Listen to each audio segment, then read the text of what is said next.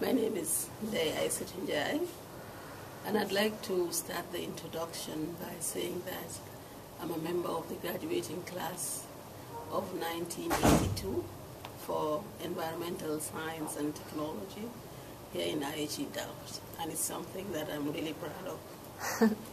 And I'm also now working with the UN.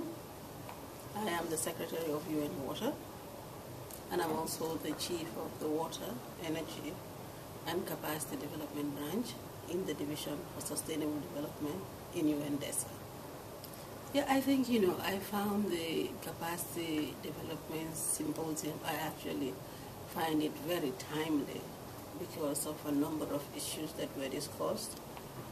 In addition, I learned a lot, and it also the sharing of experiences across countries, across regions, and also looking forward in terms of the development agenda, especially in the post-2015, I found that very useful.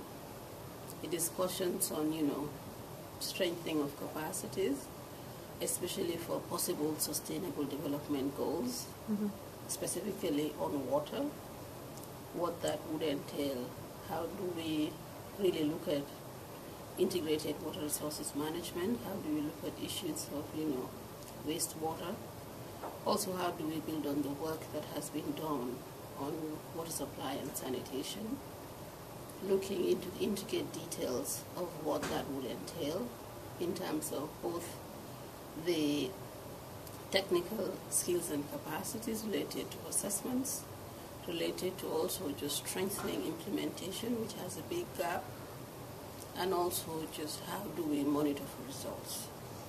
But in addition, I particularly like the emphasis on the soft skills and the issue especially of leadership. And this morning there was a very, very fascinating and excellent discussion on the whole issue of values, ethics, and just integrity, which I think, brought in some very, very good insights for me in addressing these issues. And finally, I think the emphasis on youth as, an intergenerational issue and, the need to look at moving forward the role of youth and how do we begin to address that, I thought also was very pertinent. So can you explain a bit also about where you come from and what issues there are related to water and development? Where I come from in SP, this is where I come from as a person. I come from the Gambia. This is in Africa. And I actually started my work life on water quality, monitoring, and this was for rural water supplies.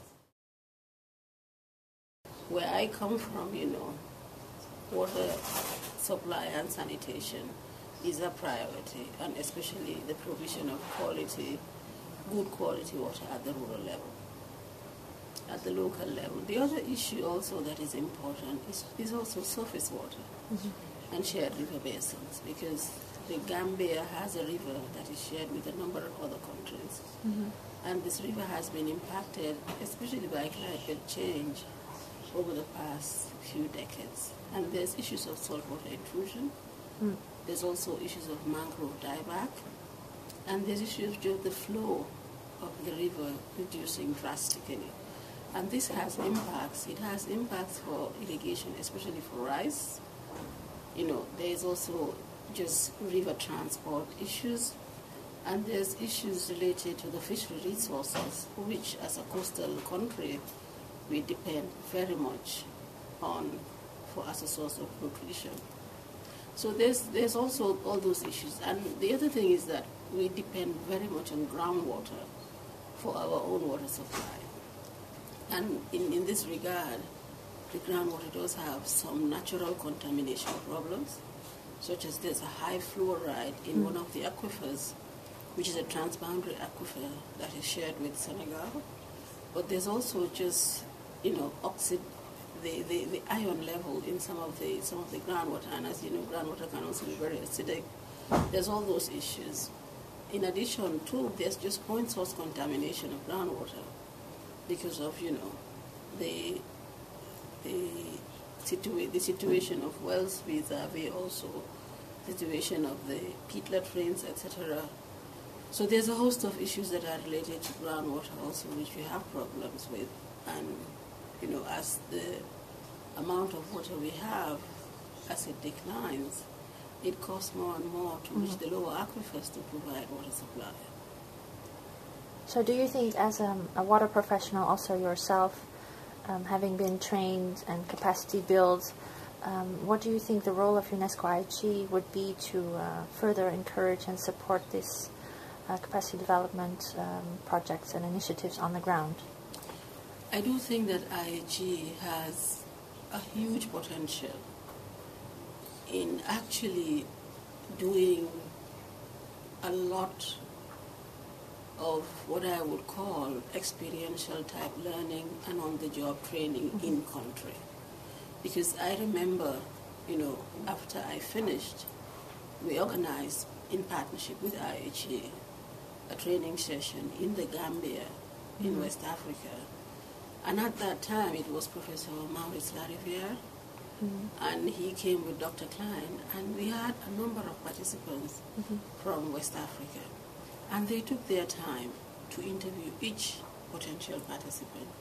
They took their time to design this training course such that it was really, you know, founded on what we were doing at the time.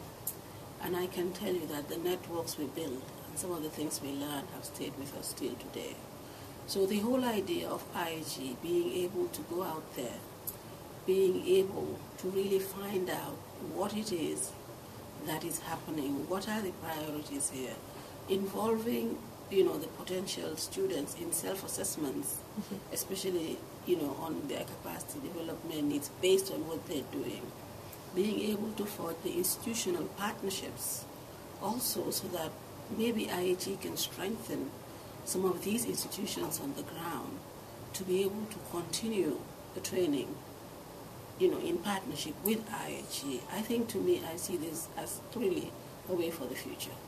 So that it's not always that we all come here, but really we forge the partnerships with the institutions on the ground. We do target, you know, a close network of, you know, young people that are upcoming out there. As much as possible, also we include alumni, because, you know, I think that is also a great asset that IHE has. And all of us as alumni, I think we have a passion for this institution, and we would like to carry the torch forward. And I think, you know, through such an approach, one can really maximize the impacts going into the future, when I think the capacity development needs for water are even going to be much more urgent, much more complicated. So through partnerships like that, I think, you know, IHE can make a great impact. Great. Thank you very much. Thank you.